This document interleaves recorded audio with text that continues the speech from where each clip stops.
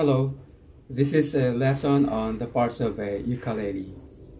Ukuleles come in 4 different sizes. There's this soprano ukuleles, concert, tenor, and baritone ukuleles. Sopranos being the smallest and the baritones the biggest. Let's talk about the 3 main parts of the instrument. This is the head or headstock, and this part is the neck, and this is the body of ukulele. On the headstock or head, you have tuning keys, and these are tuning pegs. Now let's move to the neck. This is knot.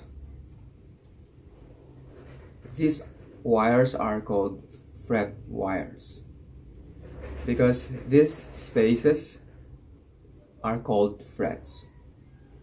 This is 1st fret, 2nd fret, 3rd fret, 4th fret, and 5th fret. A fret is a space where you can produce a sound. For example, if I play this string right here, that's the sound. If I move it closer to the next wire, we get the same sound. But the moment we move to the next fret, you get a different sound. So you get different sound as you move to the next fret. And as you move to the body, the pitch of the string or the sound gets higher in pitch.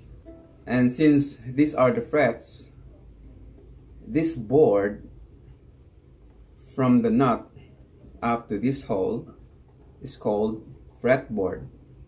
It is also called fingerboard because it is the board where we put our fingers on to play a chord like this.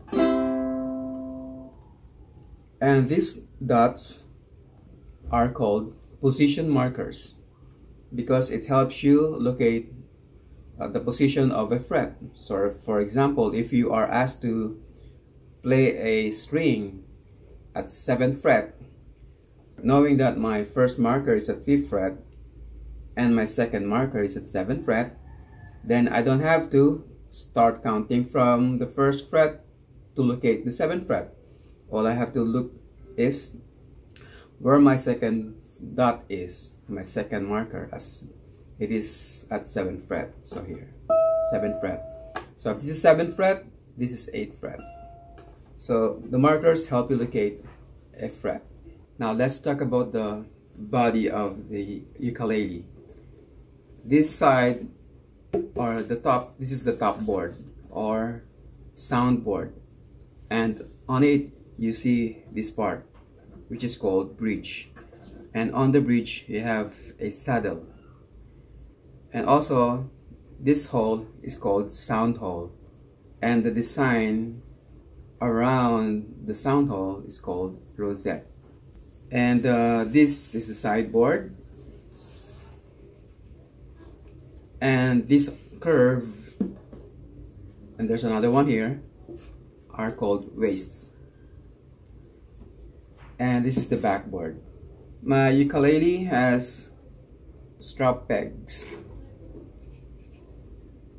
and so I can use my ukulele and play it standing up with the aid of a strap. That means I don't have to hold the weight of the ukulele to be able to play it. Now let's talk about the strings of the ukulele. There are 4 strings, and this is numbered 1, 2, 3, and 4.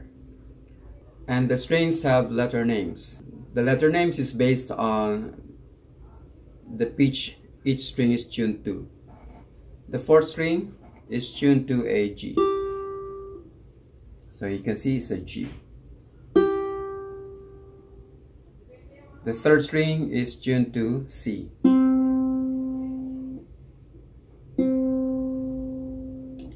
The 2nd string is tuned to E. And the 1st string is tuned to A. And this tuning is called standard tuning. So when the strings are tuned to G, C, E and A, that's the standard tuning. There are other tunings for the ukuleles. This is the lesson on the parts of ukulele. I hope you have learned something from this video. Thank you for watching.